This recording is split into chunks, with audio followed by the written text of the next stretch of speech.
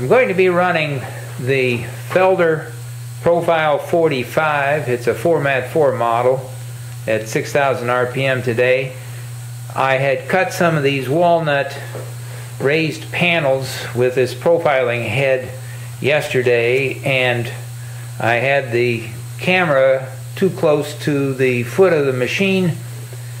Ended up cutting both profiles for two of these panels, and came to pass that I had so much vibration, so I'm running another panel today of red oak, which is a slightly larger trim size, but it will still show us what is involved here.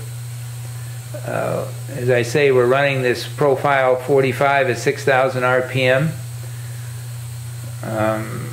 This is a 220 millimeter profiling head. Now there are two different profiles. On the top we have an ogee profile, and on the bottom side, which is where I'm going to be using it today, is a different silhouette. So I'll try to show you here. This being the, let me back this thing off.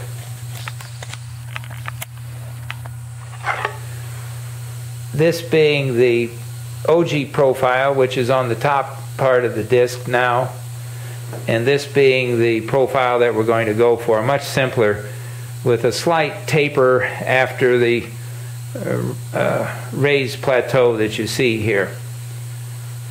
So those are the two different samples on red oak. Now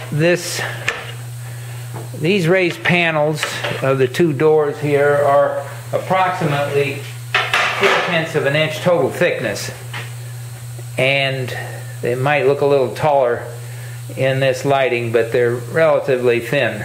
So I've ended up with about 4.5 millimeters where the edge of the profile is seated into the groove of a rail-in style door.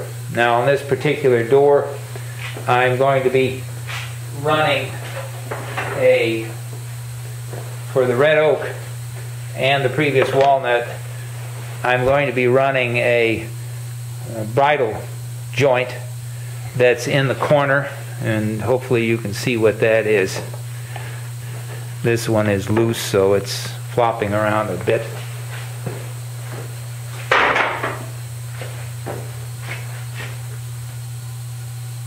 So this is at 6,000 RPM, 30 millimeter spindle, and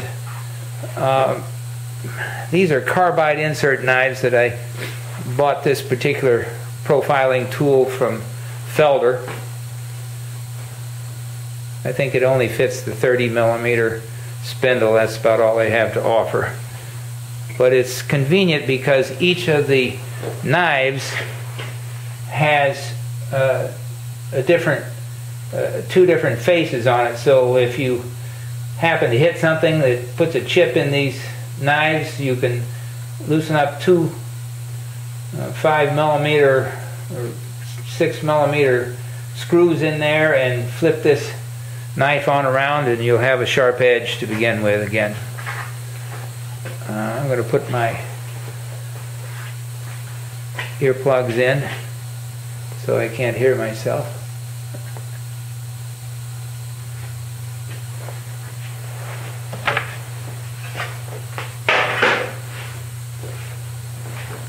See if we can move you in a little closer. I don't know what really the best angle for this is. Maybe this will get it. So here we go.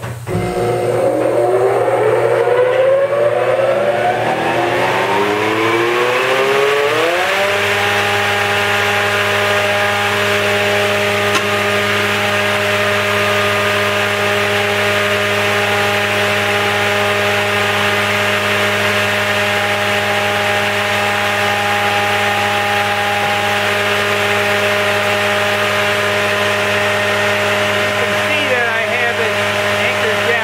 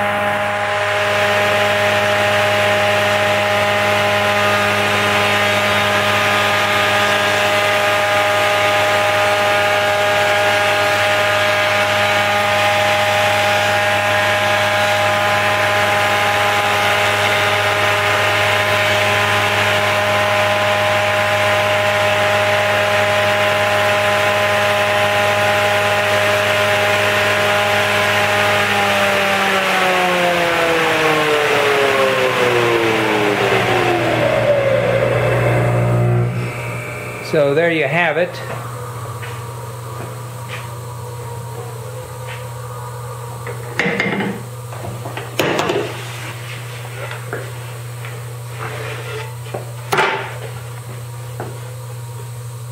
There's our profile. I hope you can see that. So we're ending up with right around 5.5 millimeters for where this part fits in the groove.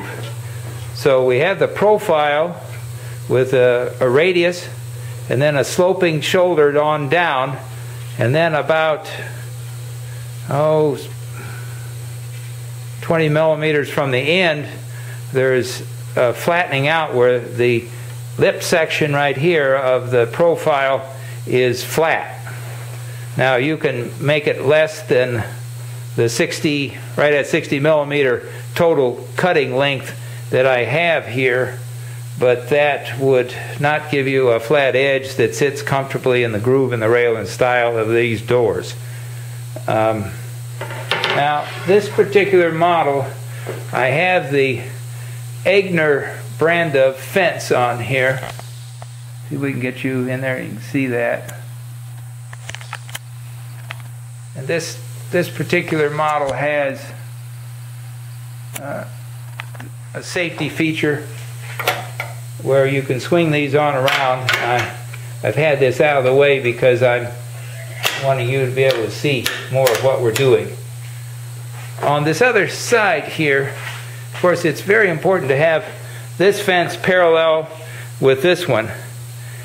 And on this left side, because let me back up here. The right side has a member down here at the table level on the cast iron that keeps thinner pieces of wood from going under the fence. The left side being where the bar swings around and just the way it's made, I have a filler piece in here.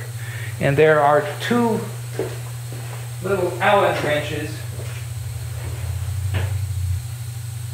that will allow us to adjust this filler piece out. You see both holes there.